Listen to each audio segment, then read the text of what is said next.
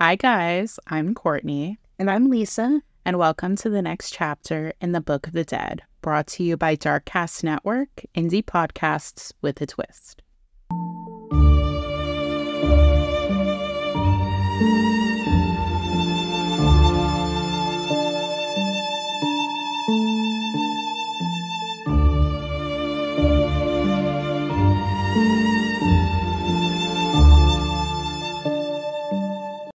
Hi, guys. Welcome to the next chapter of the Book of the Dead. Here with me today, I have a very special guest, someone that I am honored to speak to.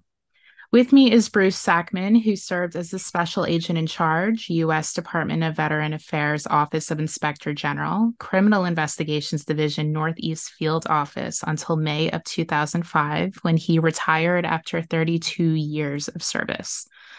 Bruce, thank you so much for being here today. It is truly an honor to have you.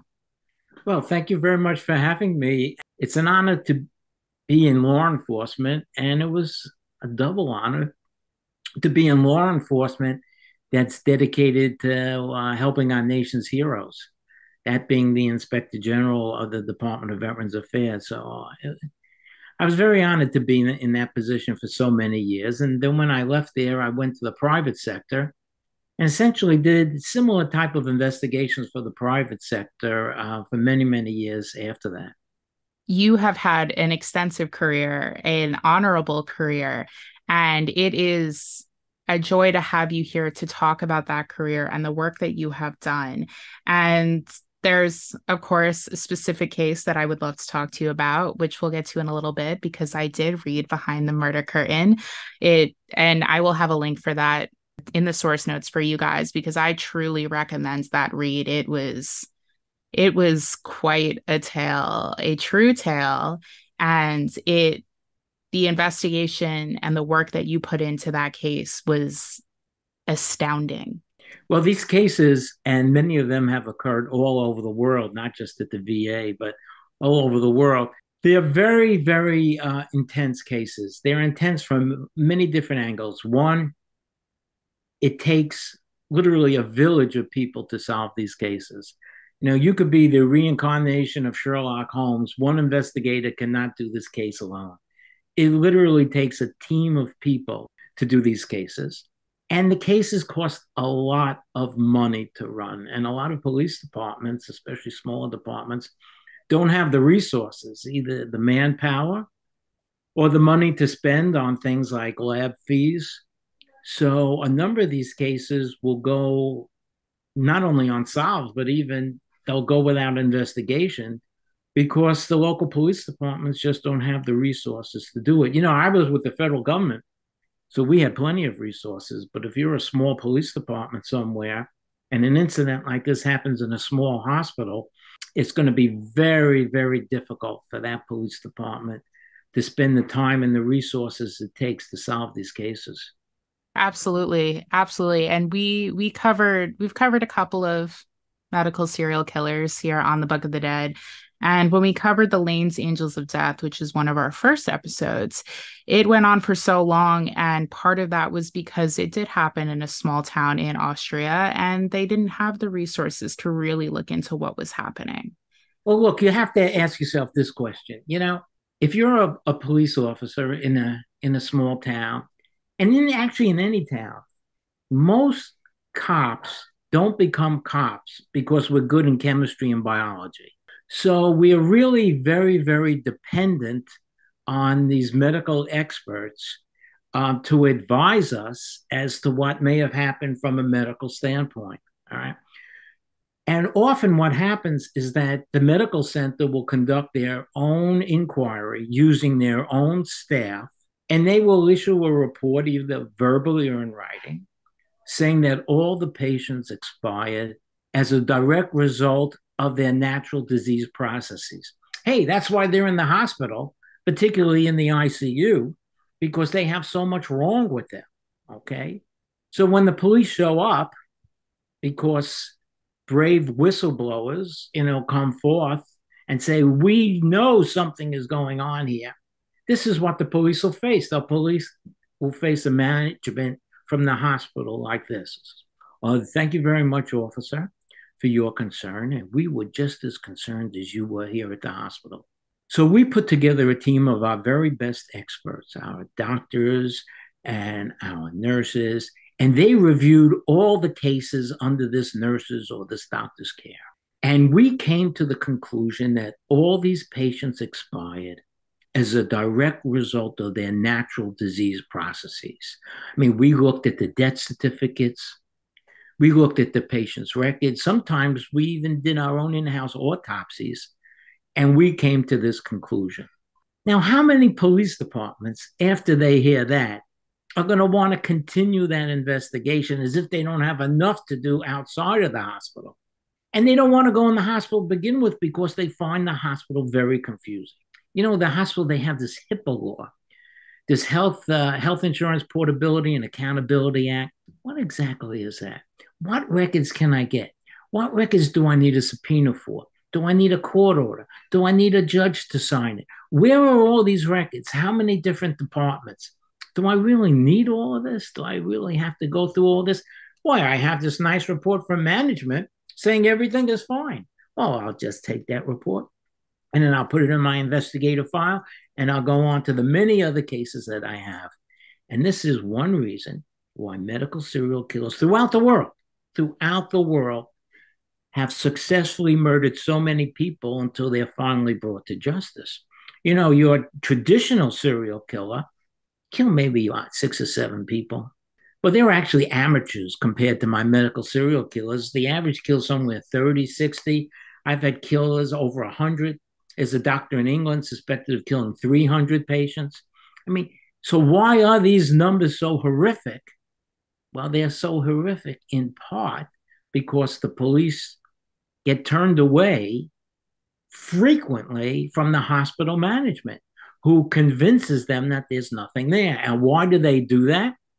Because they're trying to save their own butts as managers, and they're trying to save the reputation of the hospital. So how do these allegations actually come forth? Well, they come forth to me from the brave whistleblowers, the doctors and nurses, who have gone to management, got poo-pooed by management, and still took it upon themselves, many times at their own personal risk, to come forth and tell us about these allegations. Hey, look, my office wasn't in a hospital. My office was in a regional office. I had no idea what was going on in a VA hospital unless somebody called me and told me. And it was the brave doctors and nurses who called me and told me that was going on that started these investigations. Otherwise, I would have never known about it at all. Never known about it at all. And, you know, there have actually been cases of whistleblowers that have had a lot of problems as a result of whistleblowing. You know, in the book, remember the Kristen Gilbert case? Well, Kristen Gilbert, we found out about it from a couple of really brave nurses who went to management, and management poo-pooed them, the whole story. This is true throughout the world. And then they came to us, and you know what? These nurses, they're human beings. And when you're human beings, you have your own problems. So what would happen was the nurse could go to management, and the management would say, well, did you actually see Kristen Gilbert kill anybody? Well, I didn't see Kristen Gilbert kill anybody, but, and this is true throughout the world, every time this nurse is on duty, the death rate goes up. This nurse takes a vacation, the death rate goes down. Well, that doesn't mean this nurse is a serial killer, does it? No, but you know something interesting? These patients weren't expected to expire when they did. Sometimes they were actually improving, only to all of a sudden code and have a heart attack.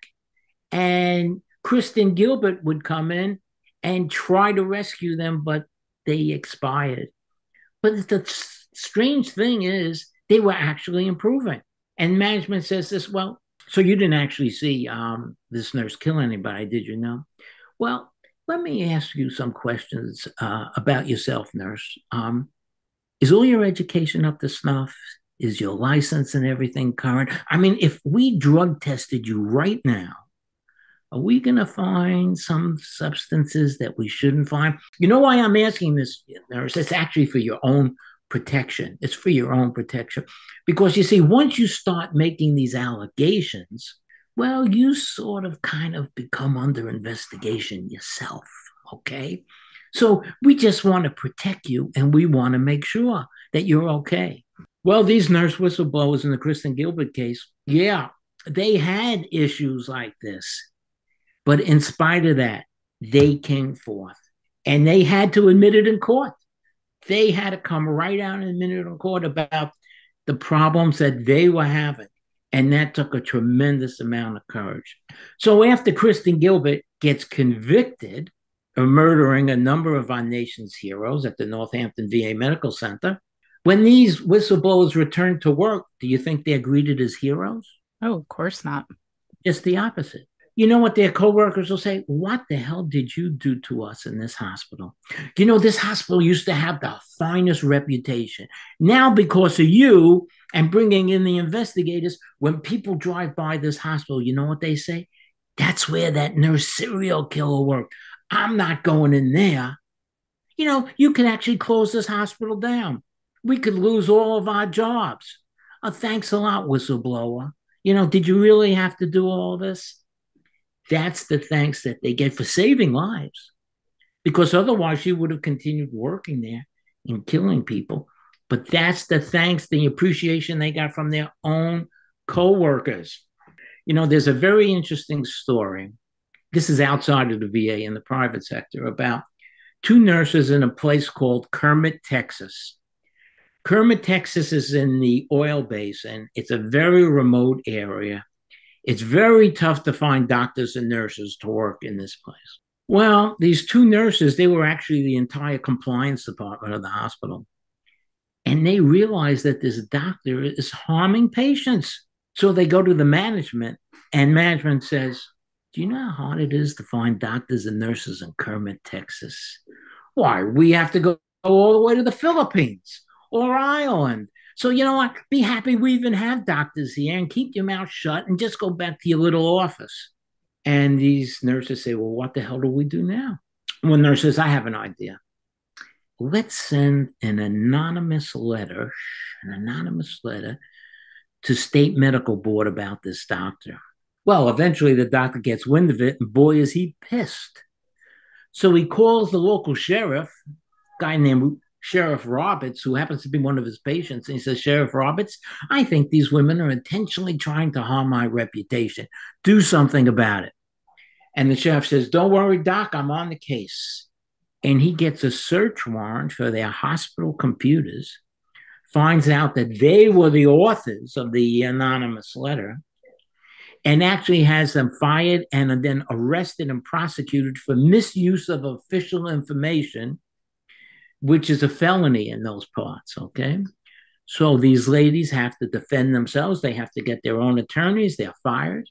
They go to trial. The jury is out for about 20 minutes. The jury comes back and says, what, are you kidding me? These nurses deserve a medal for what they did, not to be criminally prosecuted. And they won and they got money back. But what kind of message? What kind of message does that send out to other whistleblowers? They say, hey, did you hear about those two nurses in Texas? Did you hear what they had to go through? You know what? I don't think I want to be the one to blow the whistle.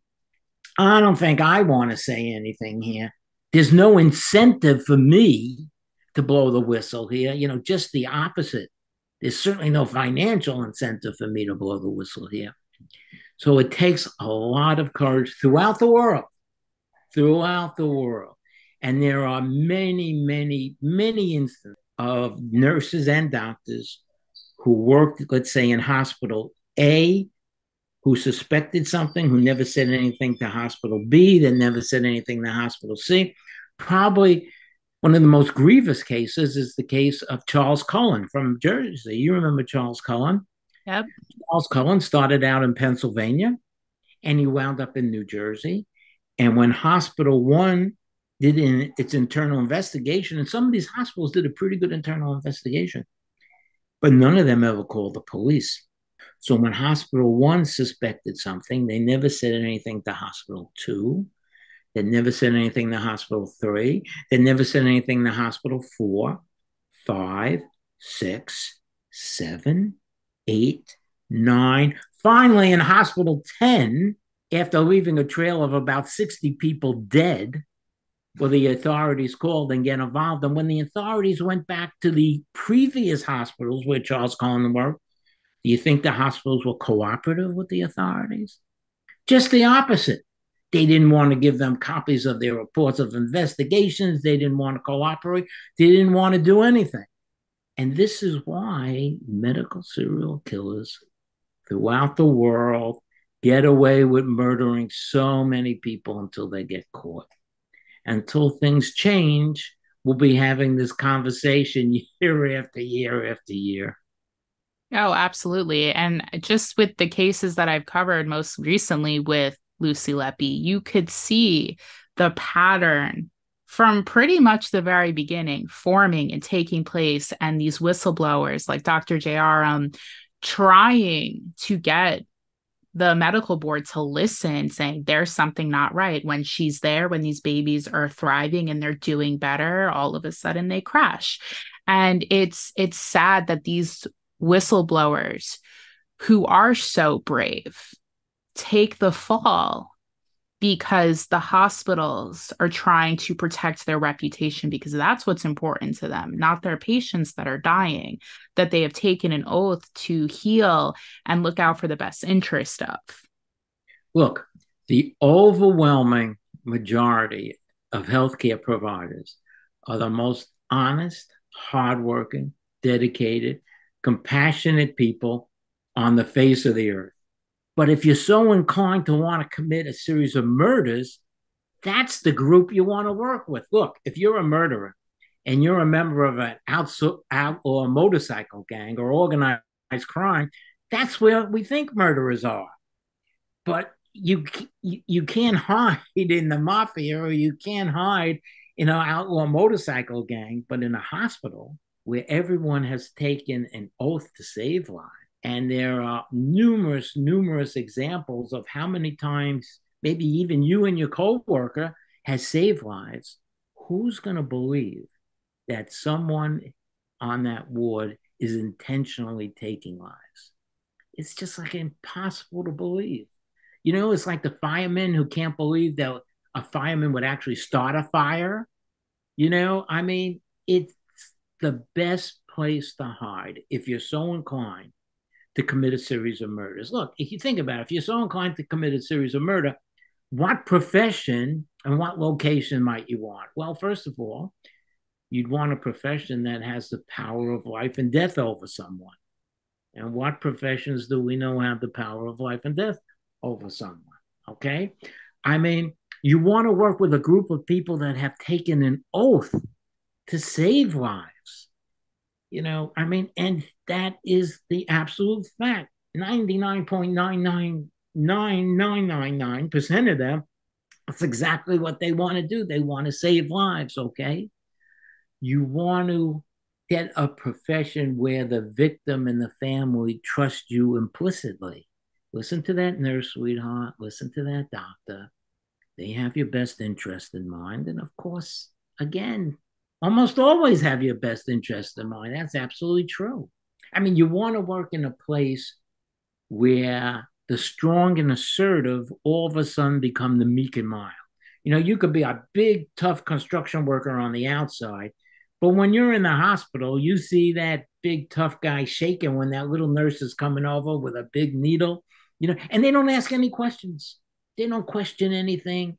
They're not feeling well. They just want to get better. And they just allow the staff to do whatever they're doing because they're not themselves. They're not the tough guy or the tough gal they are on the outside. They all of a sudden become pretty meek and mild on the inside. And you want to work in a place where there's a shortage of staff.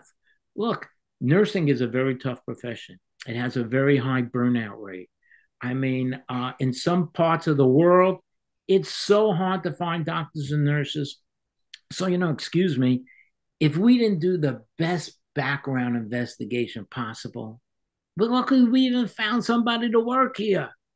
Okay, so, you have to cut us a little slack, all right? Look, you want to work in a place where death is a common everyday occurrence. If somebody dies in a hospital or a nursing home, is that news? Is the news truck's going to show up there or police going to show up? No, death is a common everyday occurrence, right?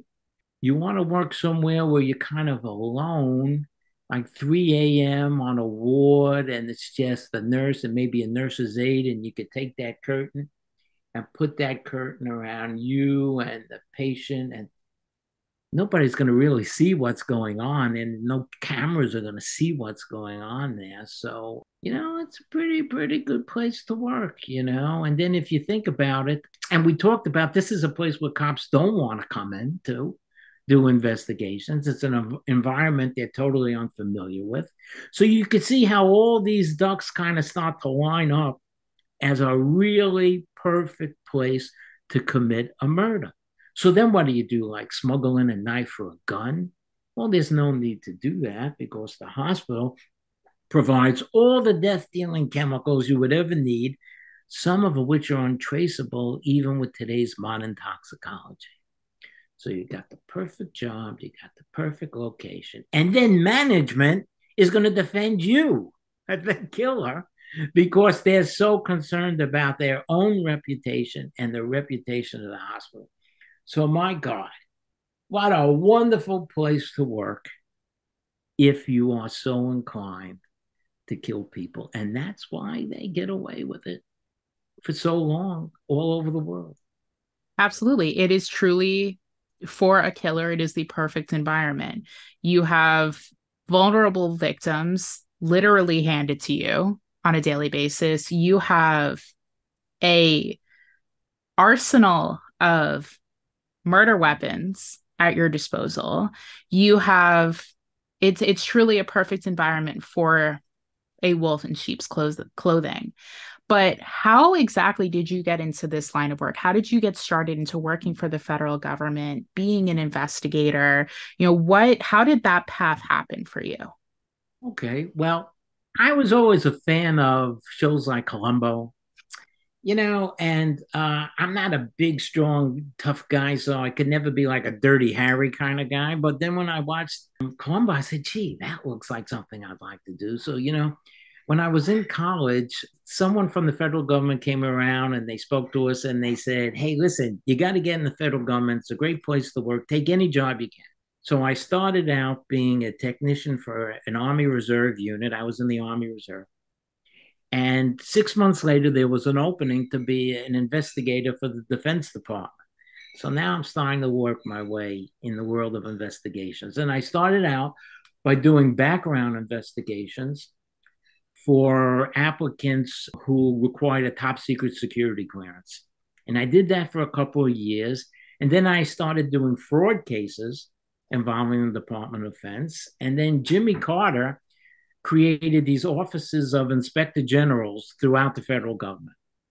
All right. And most offices of inspector generals are set up this way. There's an office of audit, which has your CPAs and your auditors, and an office of investigations, which are the criminal investigators. We go through the same school as the Treasury agents do, carry guns, make arrests, the whole law enforcement thing.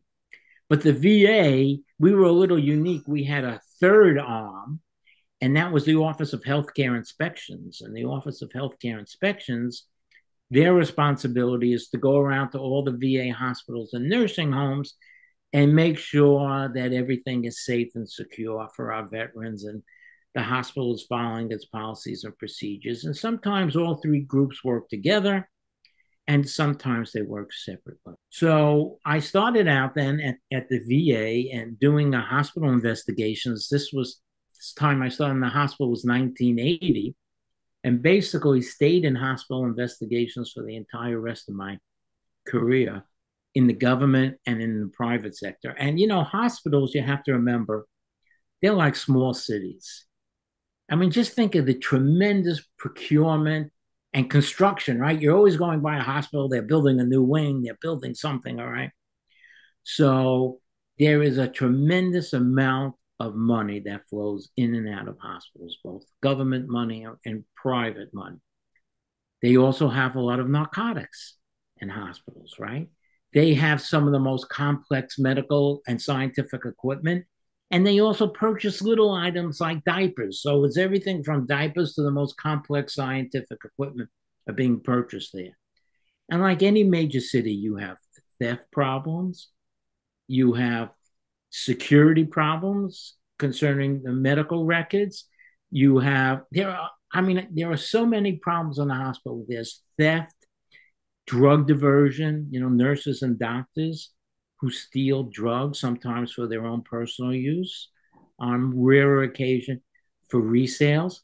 You have hospitals' electronic records that are constantly under attack by hackers. So there's so much outside of medical serial killers that a hospital has to worry about.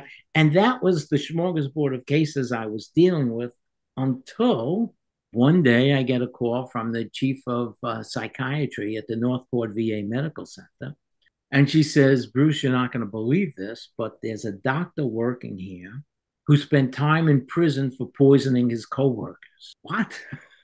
How can anybody pass a government background investigation and become a doctor treating our nation's heroes who spent time in prison for poisoning his coworkers? Seems impossible. But I was wrong. This is exactly what the situation was. And that's how I met this chap by the name of Dr. Michael Swango, MD. And Michael Swango killed people all over the world, not just at the VA. And just to give you a little background on Michael Swango, when he was in medical school, his fellow students referred to him as 00 Swango, licensed to kill, because it seemed like patients were expiring unexpectedly after they got a visit from this medical student, but they couldn't prove anything. But they showed that he was very sloppy with his documentation. And so they go to the dean and they say, Dean, we don't think this guy Swango should be a doctor. And the dean says, what do you know? You're only students. I'm the dean. He should be a doctor. He just needs a little more training, a little bit more education. So we'll keep him an extra 6 months and then he'll graduate. And that's what happens. He goes to Ohio State University. In Ohio State University, patients start expiring unexpectedly, including this one patient. Her name was Cynthia McGee. Cynthia McGee was a student at the university. She got in a car accident with another student. She's actually improving until she gets a visit from Dr. Swango, and then she dies unexpectedly. But Michael Swango was never charged with that. You see, the student who hit her with his car, he was charged with vehicular homicide, but he didn't actually kill Cynthia McGee. Swango killed Cynthia McGee. Well, the hospital does its internal investigation, and they can't prove that Swango killed anybody. So Swango leaves the hospital and becomes an EMT. He goes back home and becomes an EMT. And he loves this EMT. He loves the excitement, pulling up to an accident and there are bodies and blood, and he loves all this stuff. He's doing pretty well. And one day he invites his coworkers in to their little lounge area, and he brings in donuts and he gives them donuts. That night they go home and they're all very, very sick from eating the donut. And Swango would call each one of them up and say, tell me all your symptoms. Tell me everything that happened to you. Give me all the details. You see, this is his second bite of excitement, pardon the pun. The first one is the donuts, sprinkling arsenic on them. The second one is hearing how the people suffered. Well, these EMTs are not stupid. A couple of weeks later, Swango comes in with some iced tea. But this time they don't want to drink the iced tea. They have the iced tea tested, and it's loaded with arsenic. And Swango gets arrested and prosecuted and spends 3 years in jail for poisoning his coworkers. Now, I didn't think in the United States of America you could spend 3 years in jail for poisoning people and come out and be a physician, but I was wrong. Of course, you see, Michael Swango, being a sociopath, could be incredibly charming. He was a handsome guy, could be incredibly charming. And he lied and he fabricated documents. And he said that he was in a prison because of a barroom brawl. He's a tough ex-Marine. But here's a piece of paper. The governor restored his civil rights. And the hospitals that were short for staff said, oh, great, come on in. And he winds up working on the West Coast. And on the West Coast, he's doing well until the story comes out that he spent time in prison for poisoning his coworkers. When he was on the West Coast, he gets engaged to this wonderful VA nurse, Kristen Kenny, her name was.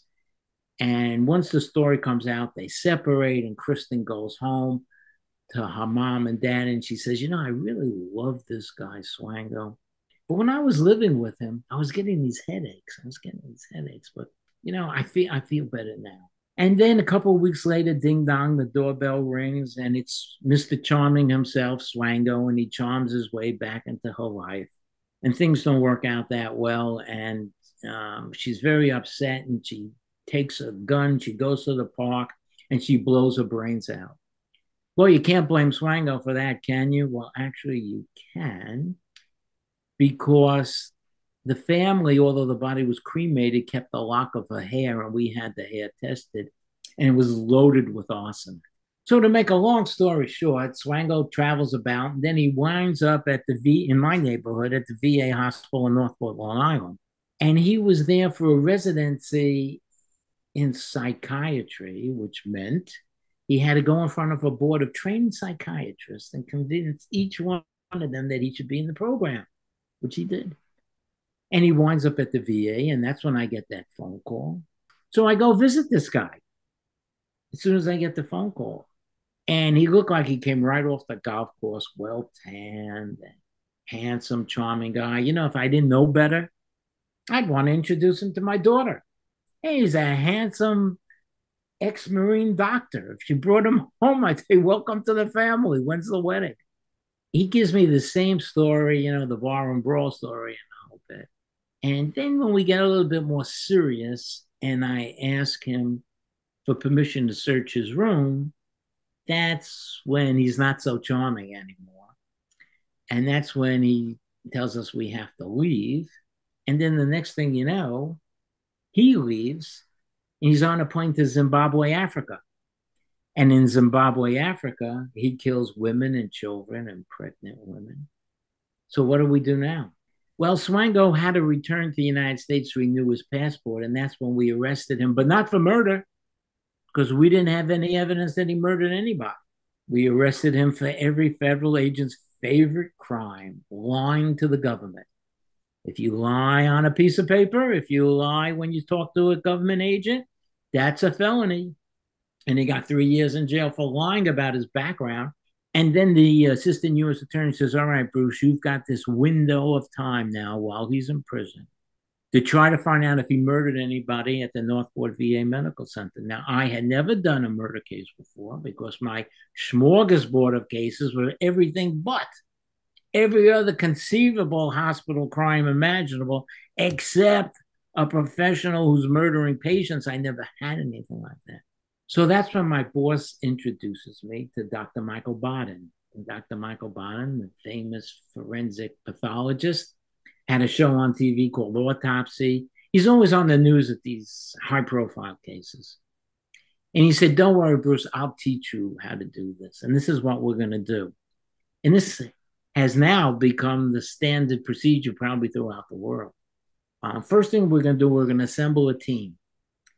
And this team is going to consist of himself as a forensic pathologist, of course, my investigators as the investigators, but we're going to need a physician who's expert in chart review, who can review patients' charts and make a determination that there's no medical reason why that patient should have expired when they did.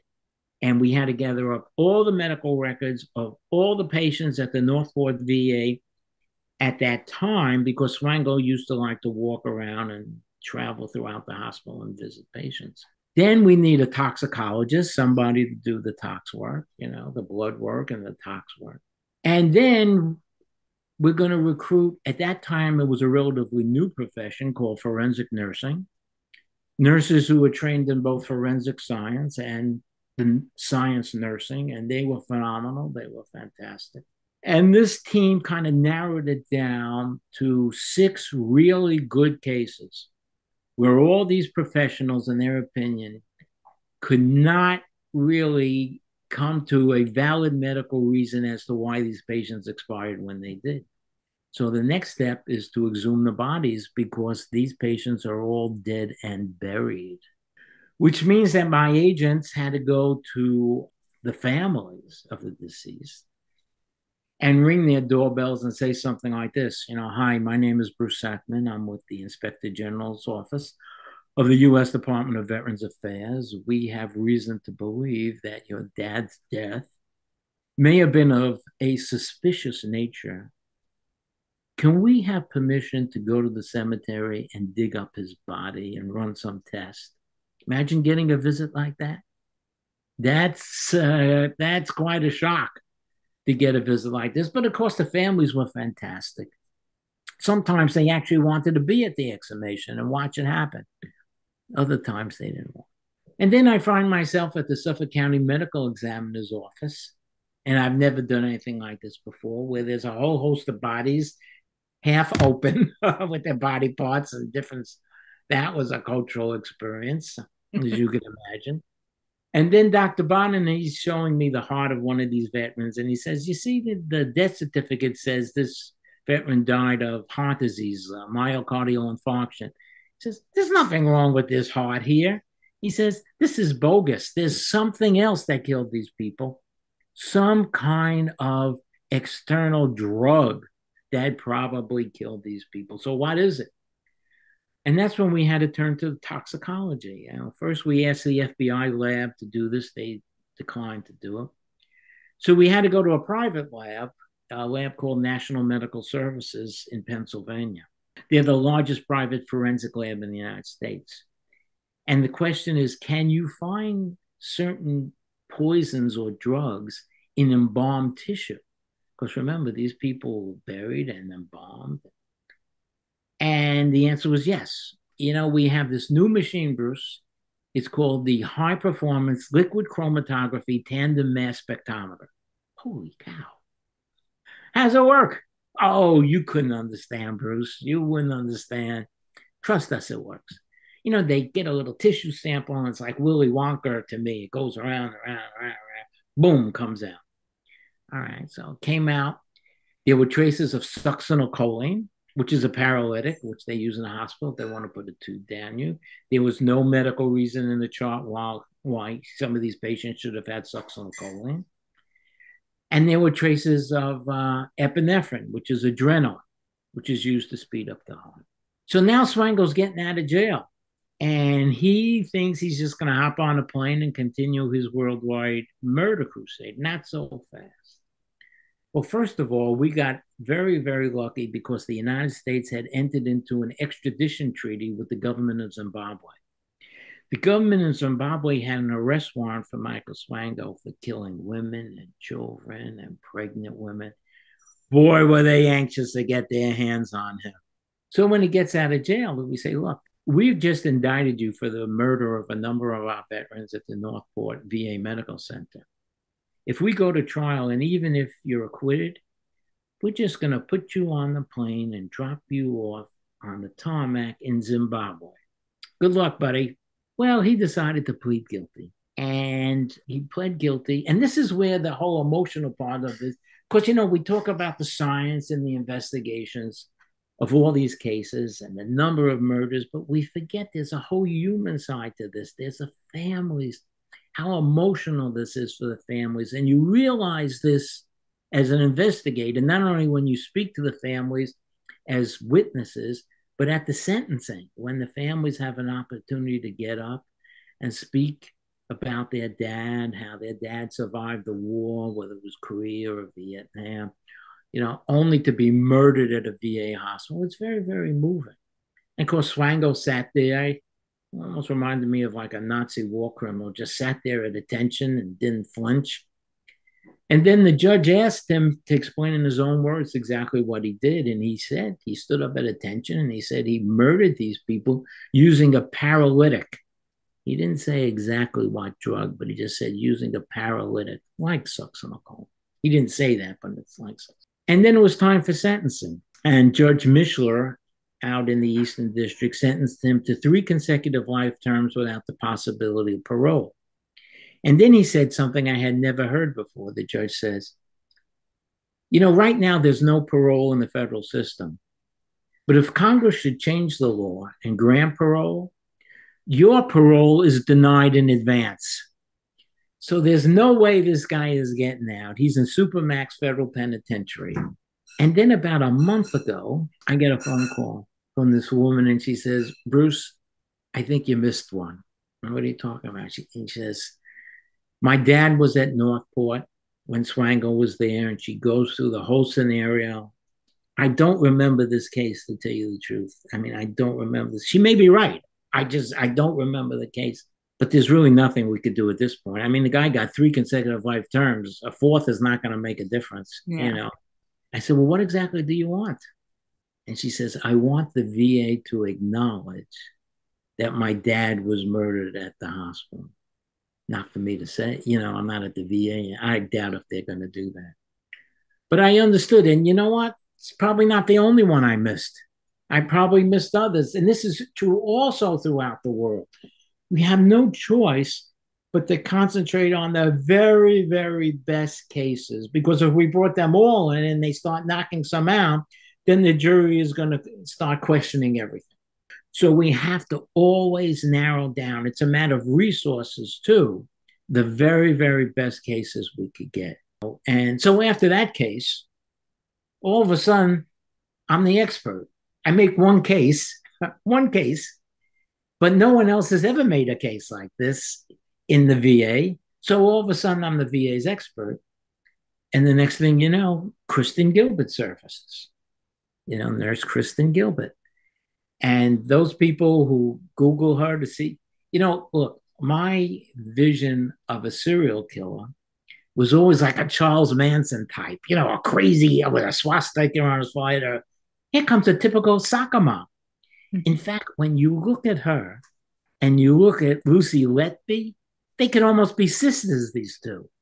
All right. As a matter of fact, they had more in common than the way they look. Because if you remember with Lucy Letby, the nurse who murdered a number of babies in England, for those who aren't familiar, the trial just recently ended. One of her scenarios or motivations, and we could talk about that, was that a physician who she probably really had the odds for would show up every time there was a code, and the two of them would be interacting during the code. Well, this is exactly what happened with Kristen Gilbert. In Kristen Gilbert, every time a code was called, her boyfriend, who happened to be a VA police officer, would respond to the code as well. And witnesses would say the two were like kind of grabbing each other, during the code. It was almost like a sexual experience for them. So Lucy Letby and Kristen Gilbert a lot more in common than the fact that they look like each other. They all caused the code. And when this code happened, by code, I mean a cardiac arrest and the crash cart and the nurses come running in, it's very, very excitement. That was the same scenario for both Kristen Gilbert and for Lucy Letby. So Kristen Gilbert, what's the cause of death? What did she use? Well, we went to the lab. And, they have that machine, that high performance, with a name about that long. Epinephrine, they said. Okay, great. Witnesses say they actually saw her with an epinephrine pen all the time. And the deaths were certainly consistent with epinephrine poisoning. And then I get a phone call from the lab, and they say, sorry, Bruce, we made a mistake. We can't really say it's epinephrine, but have a nice trial. So then we had to let the defense know, of course, that we didn't have the toxicology, but we went forward anyway. The trial lasted for 6 months because we had our scientists lined up to say that the death was consistent with epinephrine poisoning. Even though we didn't have the toxicology, the jury agreed And she got sentenced to multiple life terms also without the possibility of parole. But this is interesting because this case occurred in Massachusetts, the state of Massachusetts. It was a death penalty case in a state that doesn't have the death penalty. Well, how that happened? Because the crime actually occurred at a federal hospital. So the federal law kicked in, not the state law. And the federal law has a death penalty. In fact, if she was given the death penalty, she would have been the first woman executed outside from Ethel Rosenberg, the atomic bomb spy. She was the last woman executed in the federal system. So there's a separate trial now. The same jury that just convicted her of these murders, now there's a separate trial to determine whether Kristen Gilbert should get the death penalty or not. And talk about moving. That is really moving because that's when pictures of the deceased are shown, their history in the military. The family gets up and speaks about how wonderful dad was. I mean, it was very, very moving. But the jury came back and they said, life without parole, not the death penalty. And we were actually happy with that because Kristen was a mom. She had 2 kids. I mean, you wouldn't know that reading the newspapers because the newspapers thought we were like the Gestapo ready to hang her in the town square. And believe me, nothing could be further from the truth. We were really kind of happy that she got life, but did we get every victim? Nope. We actually suspected maybe she killed as many as 30 people, but we couldn't prove that number. And that's true with all these cases that I've done or I've assisted with throughout the world. In Germany, there's a fellow by the name of Niles Hogel. Niles Hogel, when he worked in Hospital A and they suspected something, this is Germany. Do you think they said anything to Hospital B? Or do you think they said anything to Hospital C? The German police, to their credit, had to exhume bodies in 3 different countries. Oof. Niles Hogel himself eventually admitted to killing over 100 people. The German police think it's closer to 300. These medical serial killers kill so many people, they can't remember themselves how many people they killed. All right. There's a famous medical serial killer named Donald Harvey, killed people in the VA and outside of the VA. And Donald Harvey, his own words were this. He says, after I killed the first 15 and no one even questioned me, well, I thought I was ordained by the Almighty himself to do this. Not so crazy if you kill 15 people and your coworkers don't even raise an eyebrow. So this is the crazy world of medical serial killers, all right? And this is why they get away with killing so many people. Until we change the education, we change the laws for whistleblowers, and we start to prosecute, in my opinion, 1 or 2 of these managers who actually aided and abetted these murders, this thing is going to continue. I mean, I'm sure you probably read about the terrible COVID deaths at the veterans nursing homes in New Jersey, right? Yep. Over 100 veterans died. The state had to pay out millions of dollars to the families. But did anyone get prosecuted for it? No. So you see, if you're a manager and all you do is defend the reputation of the hospital, even at the cost of lives of people, what's the worst that's going to happen to you? Maybe you'd lose your job. Maybe. Probably just get transferred or find a job at another hospital. Is it going to cost you personally any money out of your savings? No, because either the state or the hospital is going to pay all the fines and penalties. And are you going to go to jail? Never.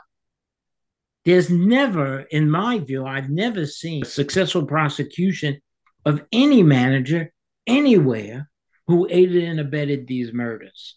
And until that happens, managers are going to say, my job is to defend the reputation of the hospital, even at the cost of lives. And if things go bad, well, the hospital is going to have to pay the fines. It's not going to be me. Where's the incentive? The Whistleblowers, did they get any money out of this? No, all they got is a lot of heartache, right? And aggravation from it. If you report a fraud against the government, you can actually make money. There's a thing called a Quitam suit. Have you ever heard of this? I have not, no. A Quitam is spelled Quitam. It's actually based on the Latin he who sings, he who sues, excuse me, he who sues on behalf of the king and himself. The way it works, it goes back to English common law. Let's say you're an employee of the hospital and you know the hospital is defrauding the Medicare program or Medicaid program. You go to an attorney, you lay out the evidence to the attorney. The attorney files a suit in federal court called the Quitam suit. It's a whistleblower suit. And you, as the relator of that lawsuit, can get a reward of up to 25% of all the money recovered. I had a case at the VA where a whistleblower filed a suit against a pharmaceutical company. The pharmaceutical company had to pay millions and millions and millions and millions of dollars in fines to the government. The relator got $25 million as a reward for this. Okay. That's called the Quitam suit. But if you, as a whistleblower, report Dr. Swango or Kristen Gilbert or Lucy Letby, are you going to get $1 out of that? No. Are you going to get an attorney that's going to want to work with you? No, because there's no financial incentive for reporting murders. There's only financial incentive for reporting fraud. So until we change that, there are a lot of things that have to be changed here. When we change that system and make it possible for people to get a financial reward when it's proven, and of course it has to be proven, that someone's intentionally harming patients and the hospital is fine, well, that relator should get part of that fine as well. It shouldn't just be for fraud. It should also be for when patients get injured. And the staff needs training. In my book, I have the red flags. Staff need to be trained on these red flags. And finally, three-pronged approach here: education, whistleblower protection and changing the law, and, in my view, criminally prosecuting managers who aided and abetted these murders. Until that happens, I'll be your guest next year, and we'll be having the same conversation again, only with new names. As we speak right now, there are a number of cases ongoing. There's a case in Canada involving a physician who allegedly murdered a number of people. There's a case in Germany. There's a case in Texas that's ongoing, and one in North Carolina. So these cases are still ongoing. But what has changed? I went on British TV and they asked me about the Lucy Letby case. And they had all their experts and they said all the important things. And then I said to them, okay, experts, what's different? What's going to be different tomorrow in England that's going to prevent this from happening? What training is different? What whistleblower protections are going to be different? All right. What managers are going to be prosecuted to put the fear of God into other managers? Silence. Nothing has changed.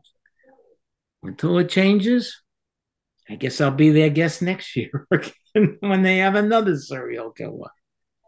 Absolutely. And I agree. That is 1000% half the battle is the reform that's needed in approaching these cases, in handling whistleblowers, and dealing with the management that has allowed this to happen for so long. Yeah, sure, they're investigating Chester Hospital for not doing anything about Lucy Letby for so long. Is anything going to happen with that? No, absolutely not. Everyone knows it because nothing ever happens. Nothing ever happens to hold the management accountable. Nothing ever happens to hold the board of directors accountable for the hospital. I mean, Dr. Jairam, has been given so much shit for trying to blow the whistle on Lucy Letby, and he should be regaled as a hero. Wasn't he told by management to apologize to her? He was. He was told to apologize. He was told to let it go. He was told to essentially just leave her alone. Why are you bothering with this? Leave her alone. She's a good nurse. She helps these babies. She's not helping these babies because the only time these babies were safe was when she was in wherever she was, Spain, I think, on vacation. That's the only time these babies were safe. And then the day she came back to work, two triplets died and another one almost died. And yet, like I say, we're going to be having this conversation again and again until things change. I mean, look, we'll be watching these cases. This case in Canada, it's a doctor named Adler.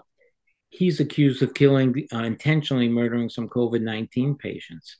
And there's a similar case in Germany where a doctor is accused of murdering some COVID-19 patients. The interesting thing about COVID-19, what was the first thing we heard when COVID-19 came up? Well, families are not allowed in the hospital. It's not safe. So, getting back to our original discussion, if you're looking for a place to murder people, the hospital was the best place before COVID. What about after COVID when the families can't even come in to visit the patient? That makes your job just that much easier, doesn't it? All right. So there are a number of cases now, connected with COVID. God forbid we never see that again, but could happen. Absolutely. Absolutely. I think just seeing all the cases that are cropping up out of the woodwork, it's like it makes you realize that not only was the pandemic just crippling for everybody and affected everybody so devastatingly, but it also allowed medical serial killers to essentially run rampant. Yeah. Yeah. You know what? They had the best place to work to begin with. That made it even better. And not only that, but many hospitals couldn't find staff. In fairness to them, in New York, they had to bring in they had to bring in physicians and nurses from all over the world to help out. I understand that. And you know what? If let's say, for instance, you're in the infantry and the enemy's coming over the line, well, you don't have time to do a thorough background investigation on every infantryman who's going to be standing next to you. You're just happy you have a body there next to you, right? Well, Absolutely. it was the same thing. I mean, the hospitals had to rely on all these outside services to do quickie background investigations. And look, they had a number of traveling doctors and nurses. The majority of them were fine. But there were a number of them who had their own evil intent, not necessarily to murder patients, but a number of them were involved in diverting drugs, stealing drugs from the hospital for their own personal use. And they had a long history of it, but that history was never disclosed because we were in panic mode. We had to get the bodies there. That's what happens when you hide. As my old boss used to have a great saying. He used to say, hire in haste, repent in leisure. That's exactly what happened in the hospitals. Yeah. Absolutely. Absolutely. And just it's sad to think that these medical professionals have to take a hit because of the nefarious doings of those that are supposed to be caring for patients.